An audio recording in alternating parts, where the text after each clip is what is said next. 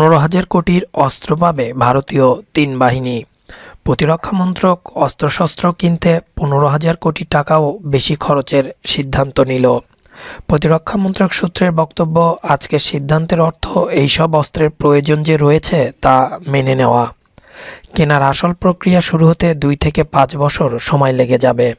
তবে সীমান্তে রোজ গুলি চলছে, হামলা চলছে সেনার ছাউনিতে। এর মধ্যে কেন্দ্রের এই সিদ্ধান্ত নিঃসন্দেহে মনোবল চাঙ্গা করবে বাহিনীর।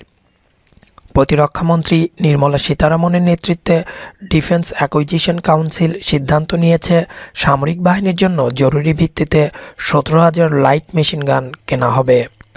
খরচ হবে প্রায় 1,819 কোটি টাকা।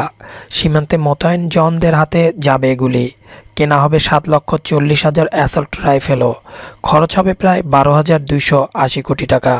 সরকারি অর্ডিন্যান্স ফ্যাক্টরি বোর্ডের পাশাপাশি মেক ইন ইন্ডিয়া প্রকল্পে উৎসাহ দিতে বেসরকারি সংস্থা থেকেও কেনা হবে অস্ত্র। 982 কোটি টাকা খরচ করে সেনা ও বায়ুসেনাকে দেওয়া হবে 5,719টি স্নাইপার রাইফেল।